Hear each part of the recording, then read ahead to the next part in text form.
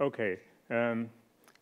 What I'm going to ask you to do on this paper is to draw up a grid, which is going to be used as a score sheet. So you want 4 columns. So make a rectangle with 4 columns and 12 rows. So just 4 vertical lines and then 13 horizontal lines to make 12 rows. So when you've made your grid with 3 columns vertical and 12 rows horizontal, just number the left-hand column 1 to 12 down the side from top to bottom.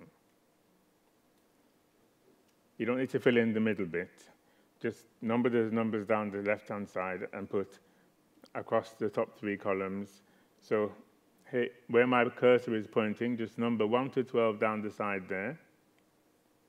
And then across the top, write F on the top, and then P,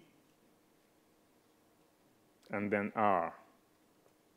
So you've got 3 columns at the top labeled F, P, R, and then down the side you've got 12 rows. Okay? Can you make it full screen? No, it's only a word. I'm not going to actually... We can't see it from the back. Okay. Just like that. Oh, yeah. All right. Thank you.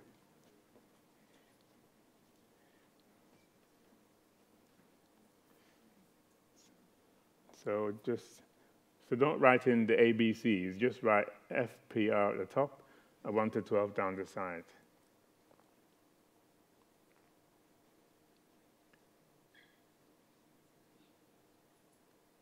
It doesn't need to be a work of art.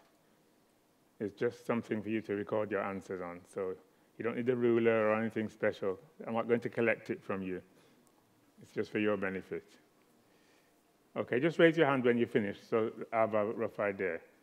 Okay, thank you. Raise your hand if you haven't finished. Okay, I'll give you a few more minutes. So just 1 to 12 down the left-hand side, FPR across the top.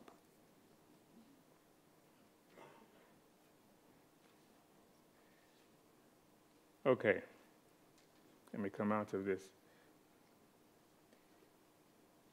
and get out of here. Right.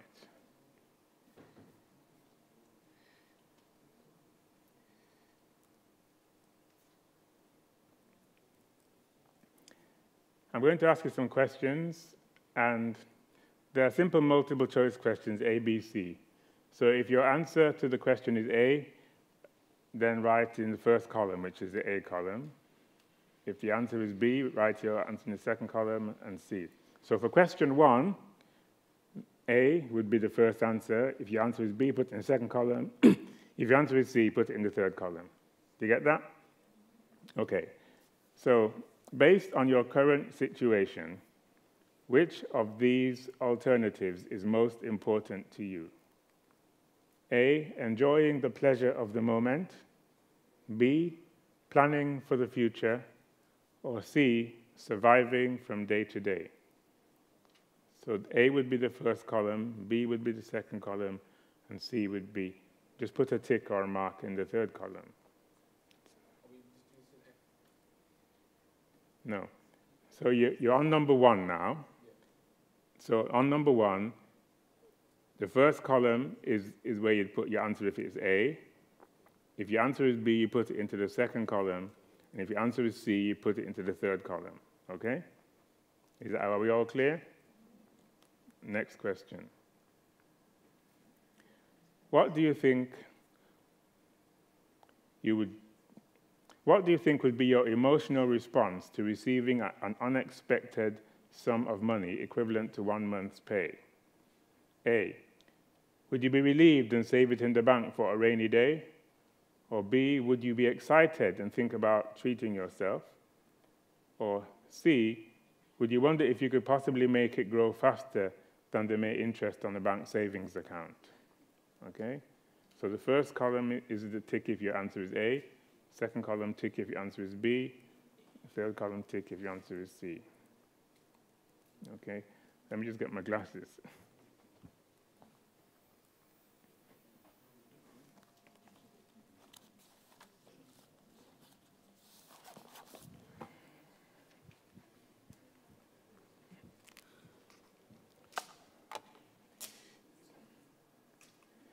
Okay.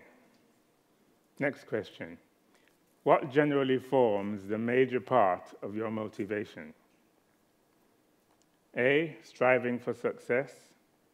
B, trying to avoid failure or hardship. Or C, enjoying life and having fun.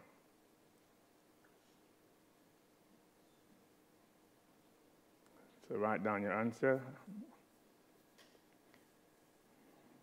So your first column would be striving for success. B is trying to avoid failure and hardship. And C is enjoying life and having fun.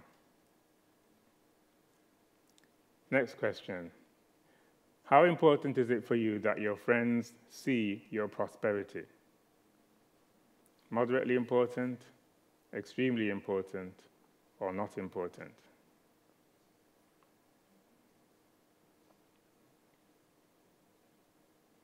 Okay. Next question. Which of the following reasons for borrowing money would you consider in the future? A, to treat yourself. B, to pay off debts that are accruing a higher interest. Or C, to save it in the bank for future needs. Okay. Next question. How important is it to you to own the latest model of popular goods and appliances? A, extremely important because I don't want to be out of date. B, not important because if the old model works, I am happy to continue using it. Or C, not bothered either way because material goods are not important to me.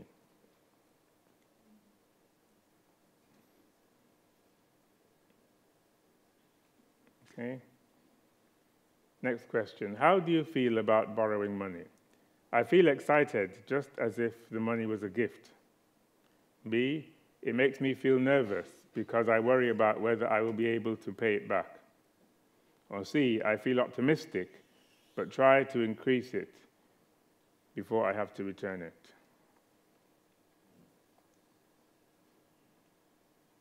Next question. If you owned a number of prestige cars, would you consider your cars to be a good investment? A, yes, because each car is worth a lot of money.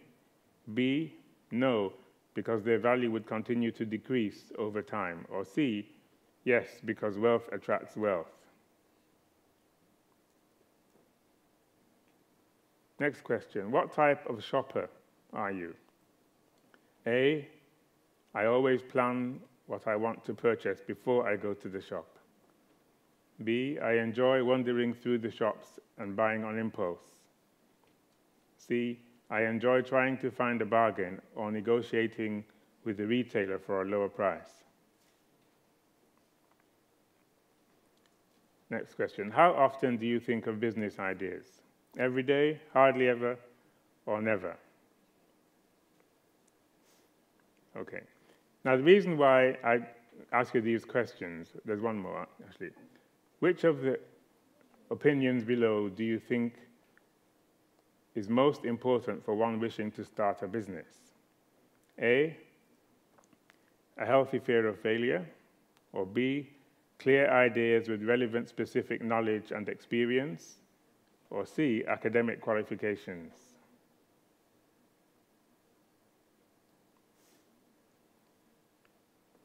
And next one, which of the business types listed below do you prefer? I want to be involved in every aspect of the business, from production right through to marketing and strategic planning. Or B, I prefer to focus on strategic overview and leave the main business operations to other employees. Or C, I want to be a sole trader with no other individuals involved in my business.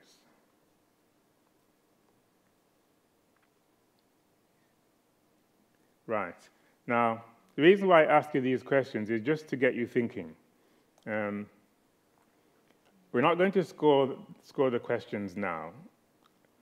I'll let you think about those questions as we go on, because you might revise your answers by the time we come to an end. The questions that I asked you came from a book, which some of you have read, called The Rich, the Poor, and the Foolish. How many of you have read that book? Good. Those of you who haven't read it, read it. You can get it from that website. So there are certain biblical principles that hold people back or make them progress, depending on what they choose to believe. So it's important to understand what you read when you read the Bible. So 3 John chapter 1 verse 2 says, "Beloved, I wish above all things that thou mayest prosper and be in health, even as thy soul prospereth." So, according to John, when he wrote to his brethren, he was saying, I want you to prosper, that's financially, and have good health. And if you have the two, then you can be a force for good, a greater force for good in this world. But there are many people that have a negative view of prosperity because of what some prosperous people do with their money, and how some people give themselves a bad reputation by the way they raise money. And because of that, some biblical passages are misunderstood. So let me share some of them with you. There are those who say, rich is bad. And they'll quote James chapter 5, beginning at verse 1, which says, "Go to now, ye rich men, weep and howl for your misery that shall come upon you." Then verse 2 and 3, "Your riches are corrupted, and your garments are moth-eaten. Your gold and silver is cankered, and the rust of them shall be a witness against you, and shall eat your flesh as it were fire. Ye have heaped up treasures together for the last days." What is this passage telling us about becoming wealthy? Anybody just raise your hand and tell me what you think it's saying. Is it saying becoming wealthy is a good thing? Is it saying becoming wealthy is a bad thing? Or is it telling you something else? What you have done with the money? Anyone else? See, many people read this passage and they think, if you have no money and you're looking for an excuse to say, well, the reason why I have no money is because money is bad, then you'll read that and say, see, those who have money, it will just be a witness against them in the last days. But whenever you read scriptures, it's really important to continue reading. Don't just stop as soon as you think you've got an answer. So the next verse, verse 4, explains why verse 1 to 3 were written. It says, "Because the hire of the laborers who have reaped down your fields, which is of you kept back by fraud, crieth. And the cries of them which have reaped have entered into the ears of the Lord of Sabbath." So this is a scripture condemning those who have become wealthy because of fraud. They have caused people to reap their fields, they've made a lot of money, and then they didn't pay the laborers who did the work for them. This is the kind of thing that James is condemning here, those who raise money with fraudulent means. Here is another passage that many people believe speaks against money. "For the love of money is the root of all evil, which while some coveting after, they have erred from the faith and pierced themselves through with many sorrows. But thou, O man of God, flee these things, and follow after righteousness, godliness, faith, love, patience, and meekness." I've highlighted the word "flee these things." What is this telling you to flee from? Just raise your hand and shout out the answer. What is Paul telling Timothy to flee from? Yes? That's right. He's not saying flee from money. He's saying flee from the love of money and from covetousness. So the love of money, which while some coveting after have erred from the faith. So you need to flee from the covetousness that leads to the love of money. Listen to this one. Many people think this is the strongest indication that we Christians should live a poor life, because poor is synonymous with humility. "Then Jesus said unto his disciples, Verily I say unto you, that a rich man shall hardly enter into the kingdom of heaven. And again I say unto you, it is easier for a camel to go through the eye of a needle than for a rich man to enter into the kingdom of heaven." Now what I want you to do is get together with one person next to you or two to have a small discussion. And I'm going to give you a question. According to this scripture, I'm going to ask you a question. Does this mean that as your wealth increases, your chances of being saved decrease? Because it is harder for a rich man to enter into the kingdom. Okay, discuss for a couple of minutes with someone nearby you, and then I'm going to ask you for some feedback. So I'll leave the text on the screen. I want you to try and explain to me what it's talking about.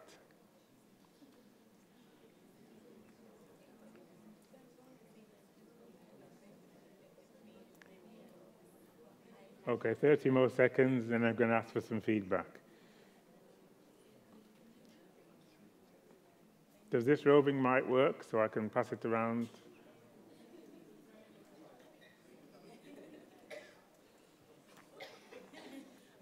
Thank you. Will you be the runner? Yep, be the runner. Thank you. Okay. So someone comes to you and says, the Bible says, a rich man shall hardly enter into the kingdom of God.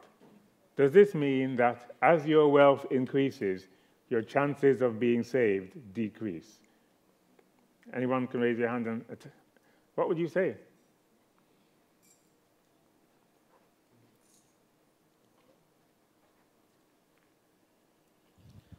I think your chance to go into, everybody's got the same chance.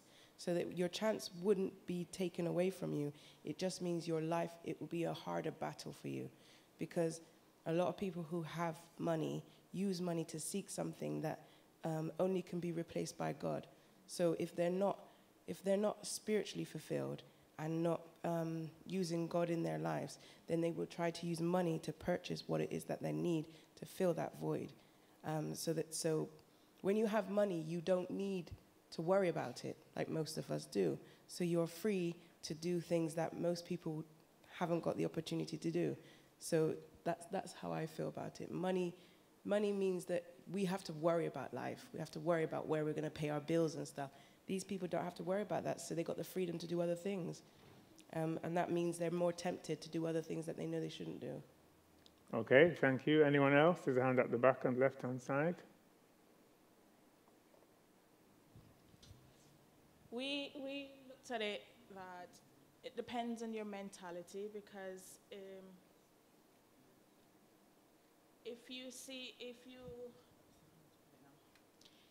you are focused on God, then it wouldn't be about your mentality. But reading this text, we also said that, of course, the rich man would lose his salvation, because the richer would always try to get richer, so they'll go through different schemes or whatever to and tactics to make more money, and they won't be focusing on God at all.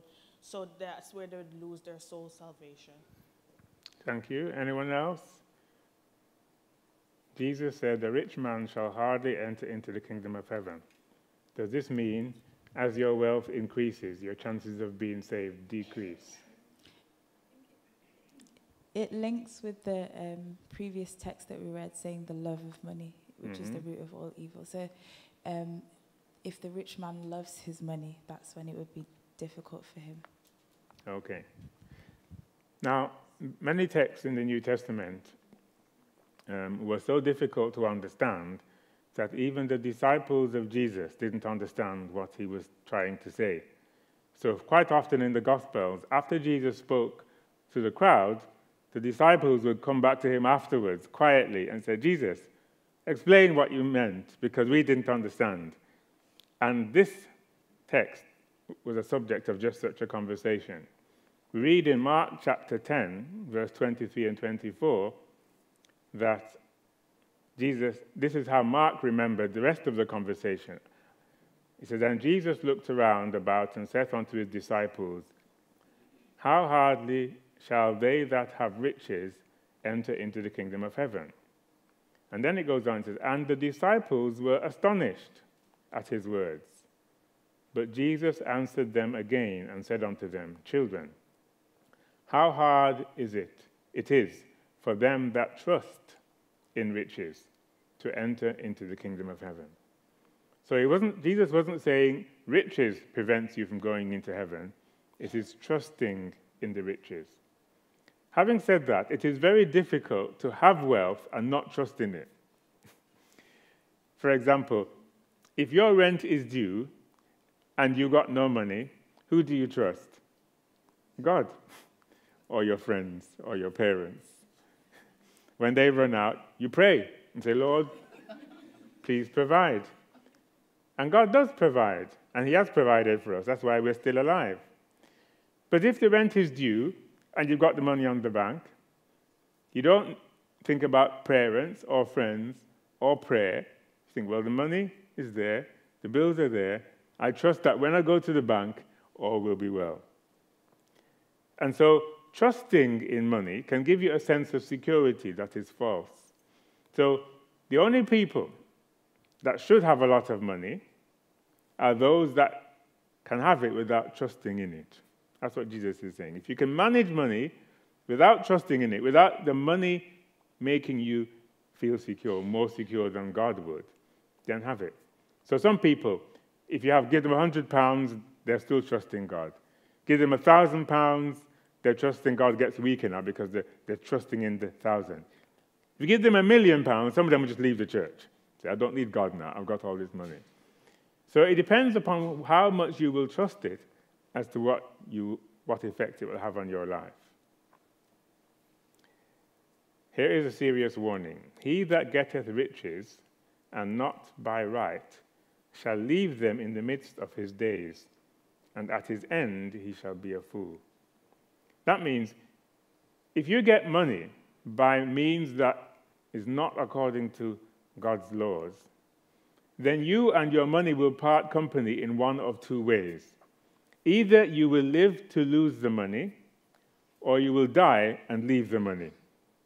Either way is not a good prospect. So make sure that whatever money you obtain it by honest means. But Proverbs chapter 10, verse 22 says, the blessing of the Lord, it maketh rich, and he addeth no sorrow with it.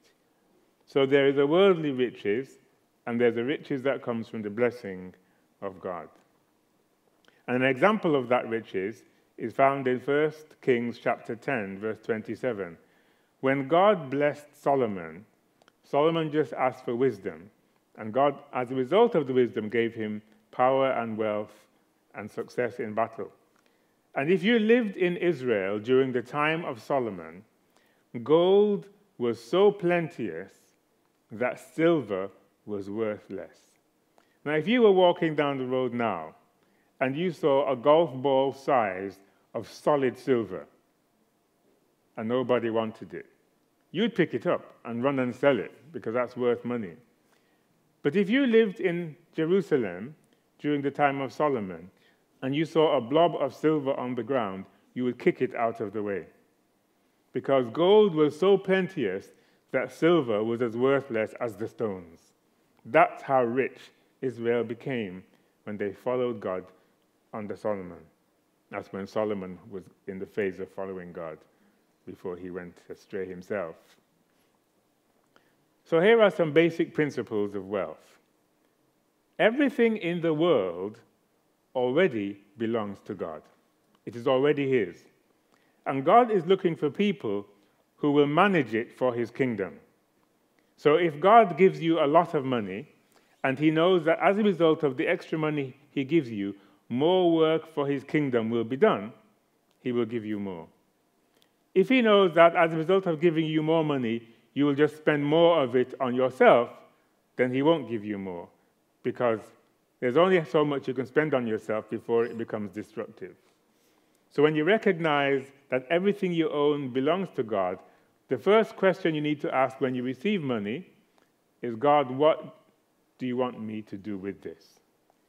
And then when he tells you, then that will actually be a blessing to you rather than a curse. Now, there are different kinds of business. And I'll just give you a brief idea of what the three types of business are. Stage one business is the sole trader.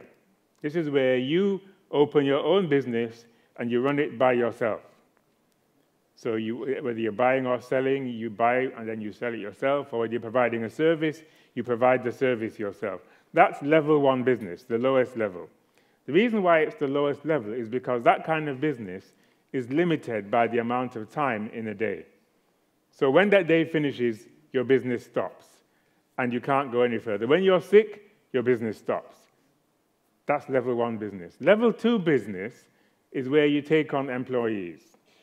So you get a few people to join with you, and then you work together. Now you're a small business with a few employees. Now you can do more than you can do by yourself. If you're sick, your employees continue. If you're on holiday, your employees continue. And between them, they can earn more for you than you could earn for yourself. That's level 2 business. Level 3 business is what Richard Branson uses, and Sir Lord Sugar, and Jonathan Bannatyne, and all the rest of the super rich people. And this is what they do. Level 3 business involves setting up companies, getting those companies to run, getting a manager to manage those companies on your behalf, and once they are running, you leave them, collect the money that is yours on a regular basis, and then you go and set up another company. You get it running, you establish it, you appoint a manager over it, you make sure they pay you your dues on a monthly basis, and then you carry on and get another business. When you use that model, there is no limit to the number of businesses you can set up. Because once it's established, it no longer takes up your time. So therefore, you're free to carry on. There is one thing about this business that makes it success or fail. What is the crucial thing that makes you able to do level 3 business? Can I hear an answer? Trust. Trust in your managers. Because the thing that stops people from moving from level 2, where you are in the business keeping an eye on everybody, to level 3, where you set it up and put a manager and leave and go and do something else, is finding a manager you can trust. Because if you find a manager who you can't trust, he or she will just steal your business. And before long, they become your competitors.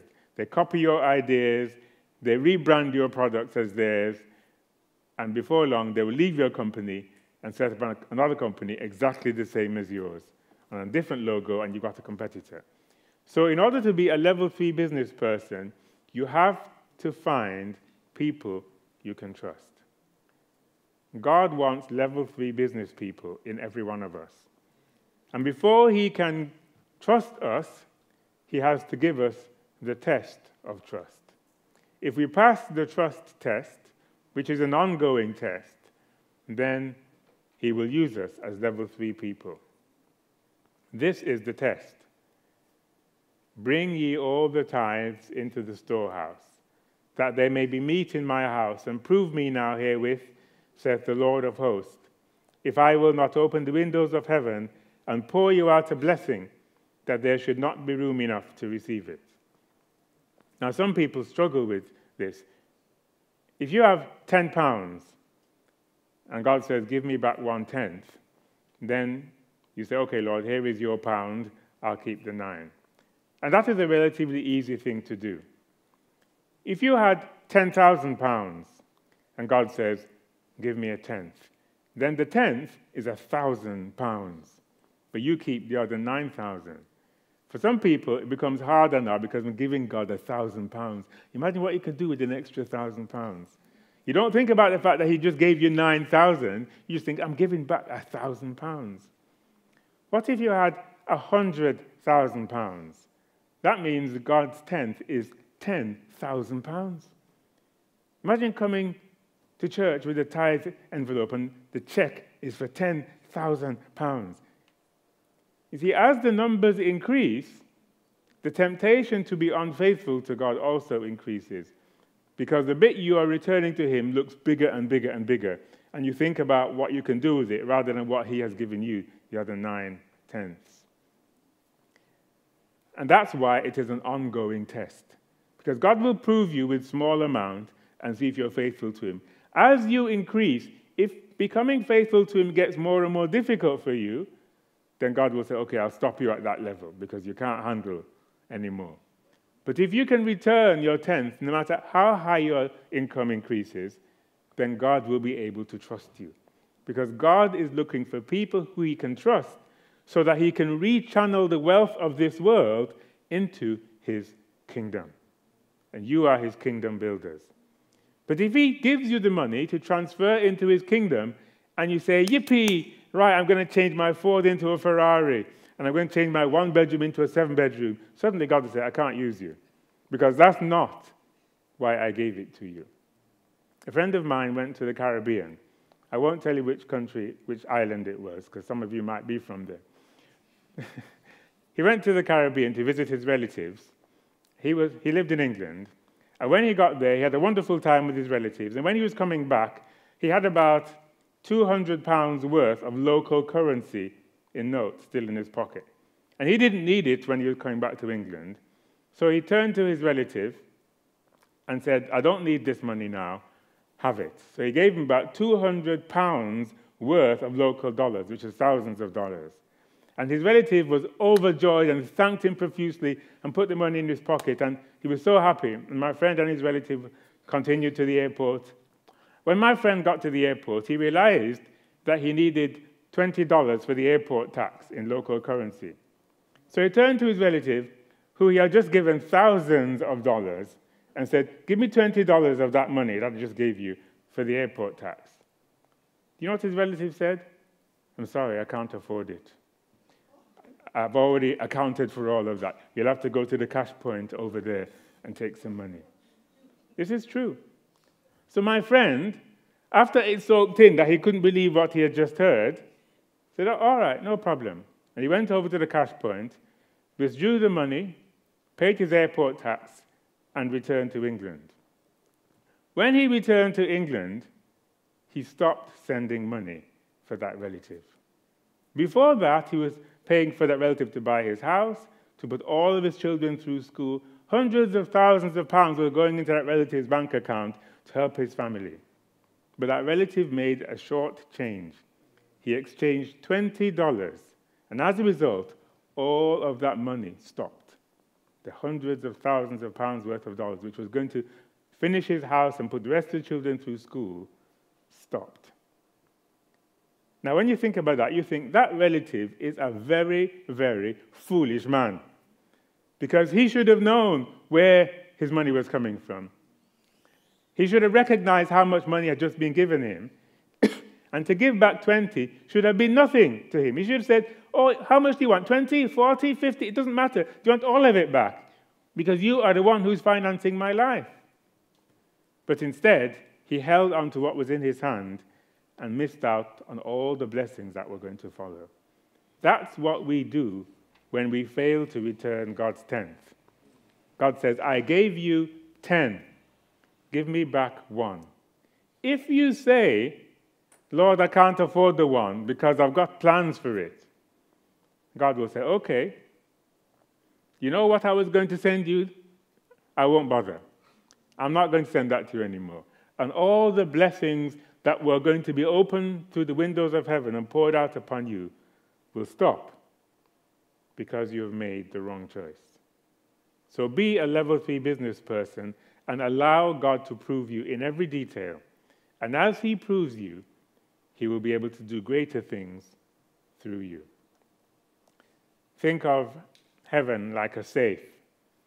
You know, there's a combination to opening the safe. And once you open it, then everything in it is yours. And the combination is cheerful giving and faithful tithing. Now, many people, because of their understanding of the lifestyle of Jesus, believe, in combination with the other scriptures that we read, that Jesus was poor, he is our example, therefore we should be poor. It is true that Jesus never owned a house, or he never bought a house. Does that mean we should never buy houses? See, Jesus was here for a short time to do a mission and go back to his house. So he was just passing through. But the question is, was Jesus poor? If you want to follow his actual example, answer the question. Matthew 8, verse 20, Jesus said unto him, when somebody came and said, Lord, I want to follow you. He said, the foxes have holes, and the birds of the air have nests, but the Son of Man has nowhere to lay his head. So many say, see, Jesus was poor. If we want to follow him, we must have a poor lifestyle. So let's ask some questions about Jesus. Why was Jesus born in a stable?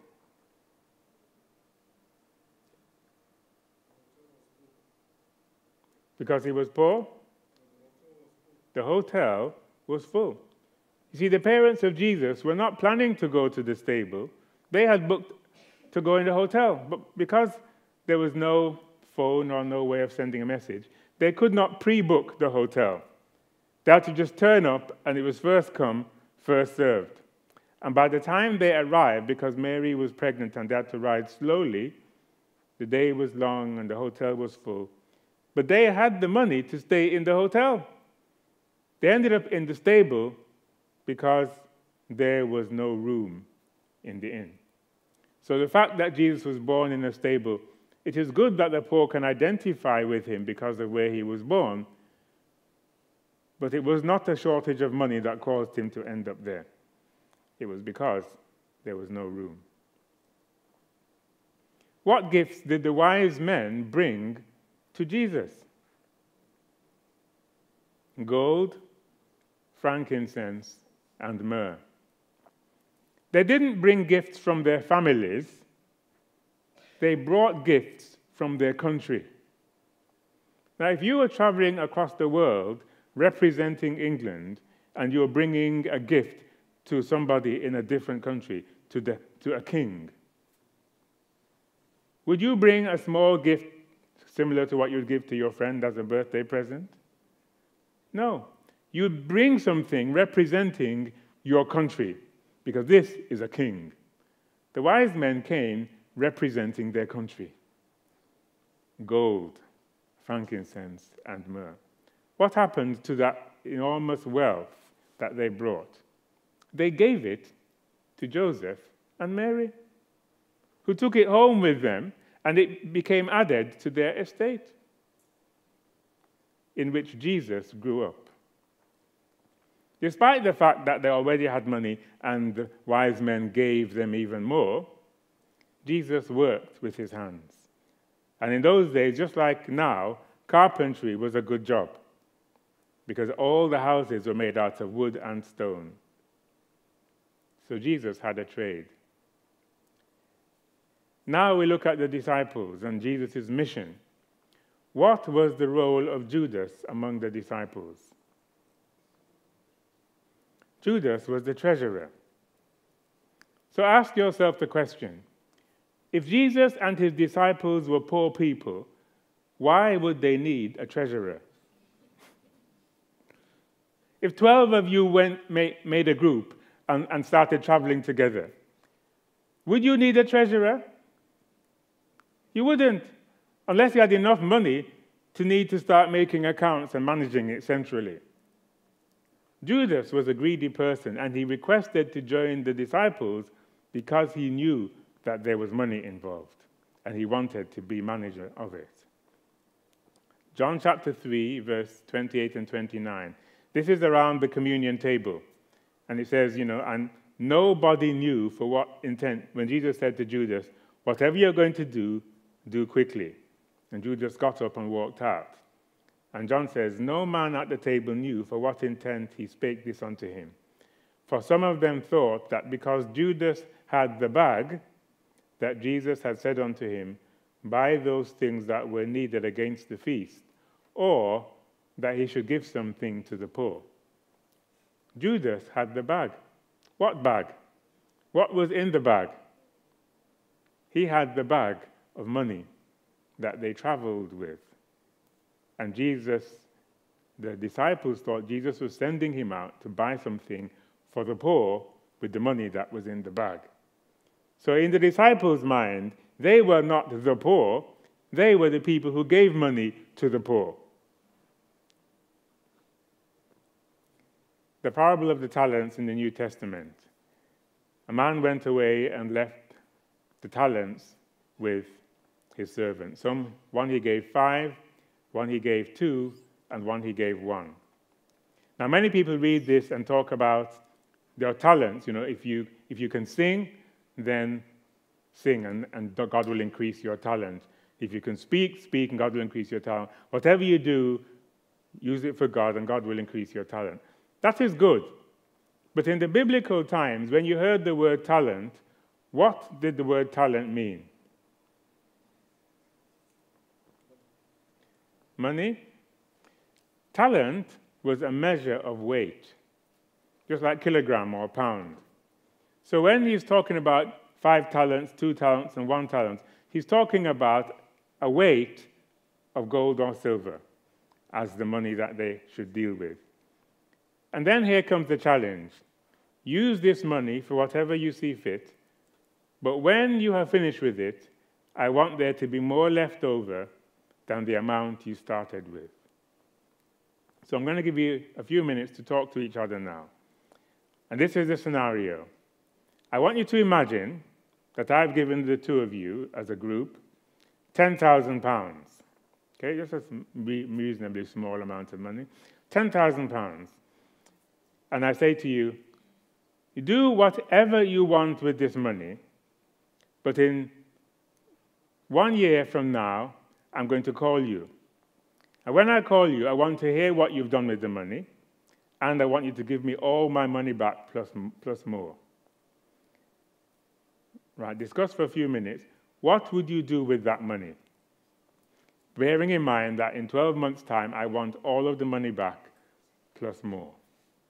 What would you do with it?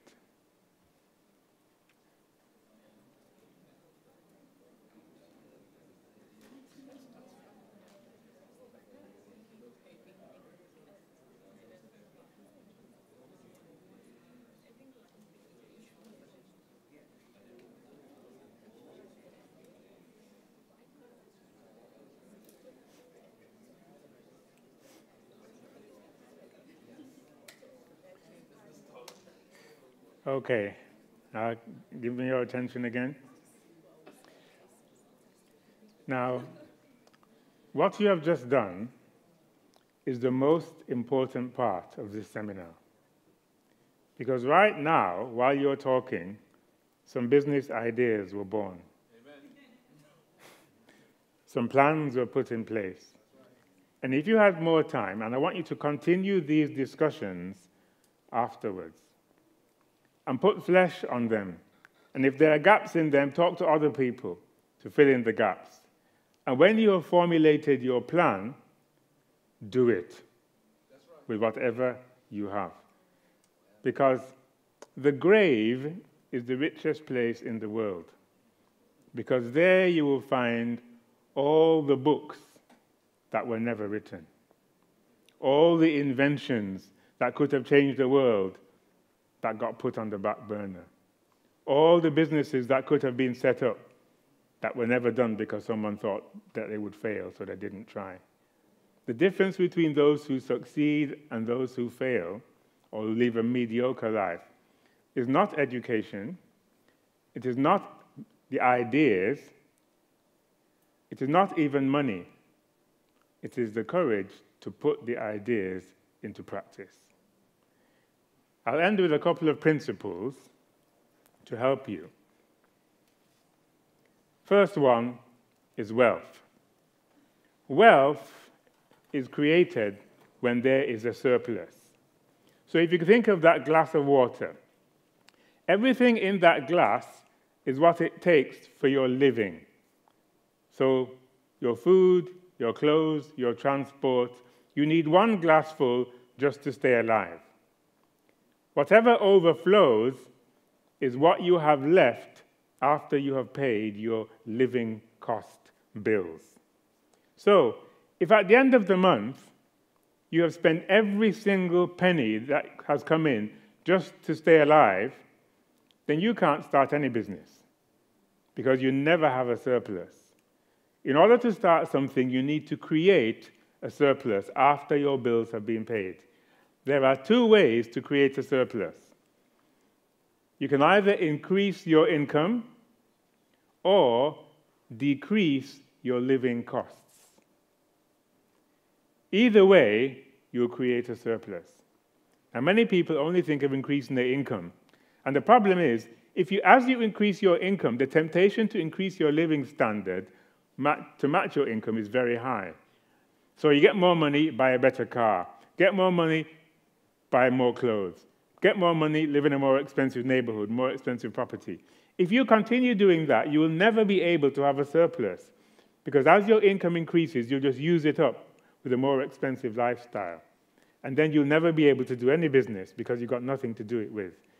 So what God wants you to be able to do is have an increase, but be content with where you are. So the increase becomes a surplus. See, if God knows that if he gives you more, you will raise your living standards and have no more left over, then he can't do anything with you. But if he knows that if he gives you more, that surplus will become useful to him because you'll already be content with where you live. Then he can give you more. That's why 1 Timothy 6, verse 6 is so important. Godliness with contentment is great gain. So if God gives you more, but you're already content with what you have, then the extra becomes a surplus. Then you can say to God, what shall I do as this surplus accumulates? And then God can do something with you. The next principle is deferred gratification. Many people want everything now. And the shops encourage you to do that. You have no money? Don't worry. Buy now, pay later. And there's nothing worse than paying for things that have already been used up. This is a little test. Those of you, when you get your children, if you ever have children, or if you have to look after children, you can try this experiment on them. It's called the marshmallow test. But you can do it with anything nice. Just imagine these children love to eat marshmallows. So you put one in front of each child, and you can say, you can eat it whenever you want. Let's see who can sit in front of it the longest without eating it. Now, if the child is about 1 year old, they won't even be able to hesitate. They'll pick it up straight in their mouth. They will not be able to stop. Deferred gratification, they wouldn't have learned that yet. When they get to 2, they may be able to hold out for about 15 or 20 seconds, and then out their hand will go. And as you get older, you develop the ability to see something that you want now, but choose to wait. You need to be able to do that in order to do business. Otherwise, you'll just spend everything that you accumulate, and you'll never develop anything to invest. The second is be prepared to endure some short-term hardship in order for a long-term goal. So yes, there are things that you want, but be prepared to go without them so that later on you can have more of them. And Jesus exemplified this principle when he looked towards the cross. He endured the pain of the cross because of the joy that was going to happen afterward, the joy of accomplishment. In his case, the accomplishment of saving his children. So in your quest to move from your old life to your new life, be prepared to put gratification aside for a while. And finally, make a plan. If you fail to plan, as they say, you have already planned to fail. So don't just say, I want to do this, and rush in and start, and end up with an unfinished building where your money can't go any further, and people laugh at you, living in the foundations. For which of you entering to build a tower sitteth not down first, and counteth the cost, whether he has sufficient to finish it? Make a plan. So, to revise, make sure that you recognize that everything is God's. Return to God what is his. Otherwise, he won't be able to trust you with any more. Be prepared to suffer short-term pain for long-term gain.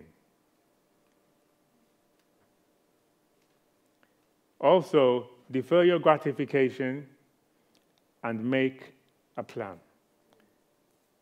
Consult with each other, because very often in our culture, we are individualists. We like to compete against each other. And you think, if I share my idea with that friend of mine. He will do it before me and become my competitor. Start to think differently, because that idea that each one will compete against each other stops all of us from doing anything, and we all do nothing, except what we can do as a sole trader, which is the lowest level of business. So start to ask God to show you who you can trust, who you can work with. And once you start praying the right prayers, God will lead you to the right people.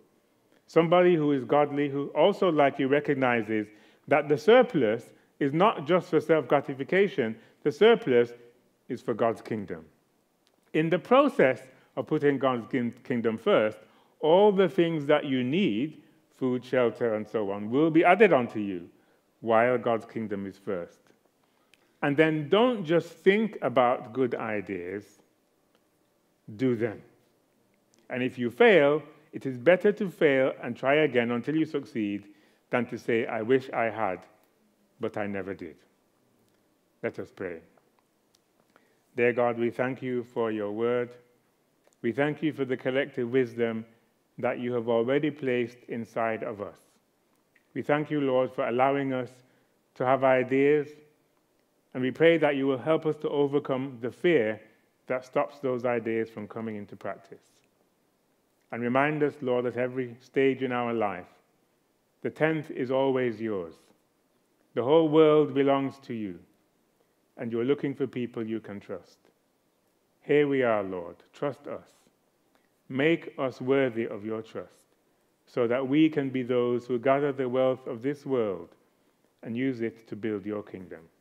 And in so doing, we know that all that we need will be added onto us, providing your kingdom is first. Thank you for hearing our prayer, for we pray in Jesus' name. Amen.